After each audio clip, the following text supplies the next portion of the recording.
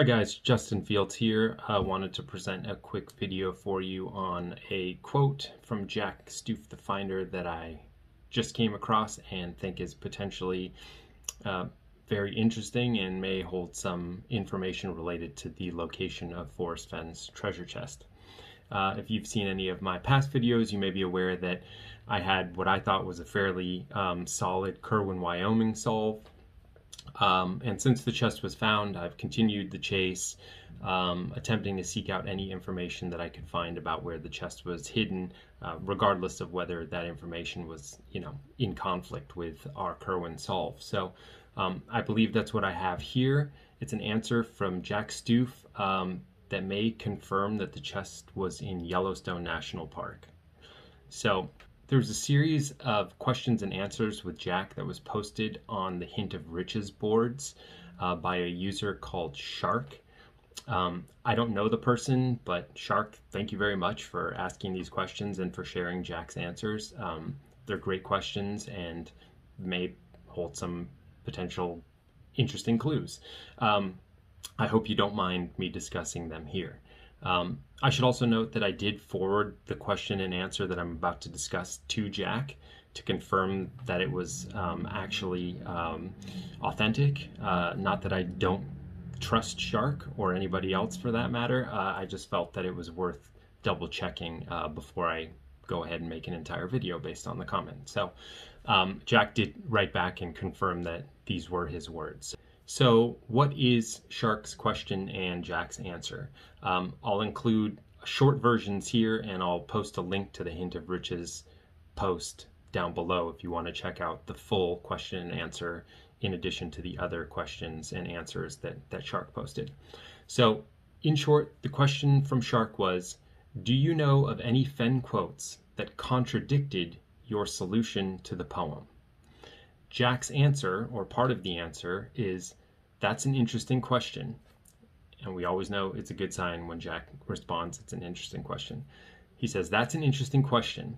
There's one particular answer that wasn't interesting to most people, but to me, either totally invalidated what I was doing, or was a mild bit of evidence in its favor. I forced myself to pay attention to that and considered it for a long time before I decided it was almost certainly the latter, meaning evidence in favor. He answered, he being Forrest, answered with a basic sense of fairness, and detecting that was important for me being Jack. As a follow-up to that question and Jack's answer, Shark asks, as it was a mild bit of evidence, I don't see how revealing what the quote was would put the solution at risk. And Jack responds, I think it would actually, so I don't want to do that. Let's pick apart Jack's answer.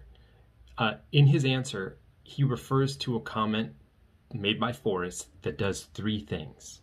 Number one, it potentially invalidates what Jack is doing, meaning Jack's approach or solution to the poem. He doesn't say that it made him question one clue or, made it one small part of what he was trying to do, but he says potentially totally invalidates what he is doing, what Jack is doing. So something that Forrest said potentially could have, really blown Jack's solve or his approach to the poem out of the water. Number two, alternatively, if it's not invalidating Jack's solve, it's potentially mild evidence in favor of what Jack is doing. And Jack said he really had to consider Forrest's words for a long time before deciding that this is what it was. What Forrest had said was mild evidence in favor of Jack's understanding or his approach to the poem. And then number three, the comment that Forrest made potentially reveals something significant about the solve or the location, which is why Jack was unwilling to identify the quote. So in reading Jack's response to Shark's question, one quote that Forrest made years ago came to mind. It really jumped out at me as fitting these three criteria. It's from a 2014 Q&A with Forrest that was on the Mysterious Writings blog. I'll post the link down to it in the description. And it's an answer Forrest gave when he was asked whether he stayed on established trails while hiding the chest. And the important part of Forrest's answer is this.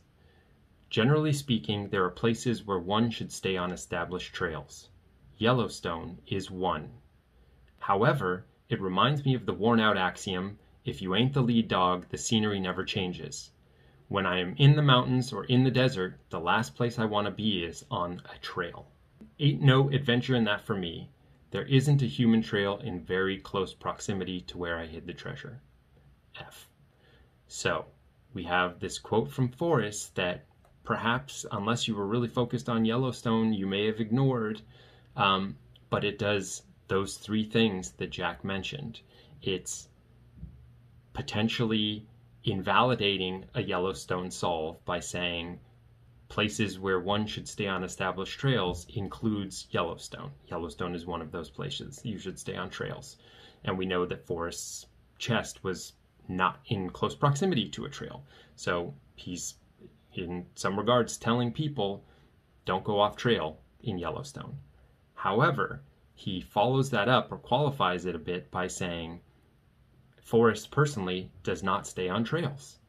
When he's in the mountains, the last place he wants to be is on a trail, and the treasure is not next to a human trail, not in close proximity to a human trail.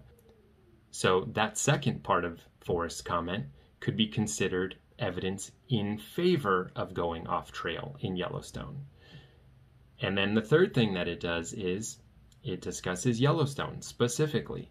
So if Jack had said, this is the quote that kind of threw me for a loop, but then I decided was actually Forrest, supporting going off trail in Yellowstone, we would know it was definitely in Yellowstone. So Forrest has said thousands of things over the course of 10 years related to the chest and the chase and the poem and the clues, and this is just one that stood out to me as potentially being the quote that Jack was referencing in his answer to Shark. If this is the case, it's a really good case for the treasure chest having been hid in Yellowstone and not Kerwin. But the chase is not over. We're still searching. So please let me know what you guys think in the comments, questions, thoughts. If you have another quote you think might fit this as well, let me know. Happy to discuss it, and excited to hear your guys' feedback. So thank you again for watching.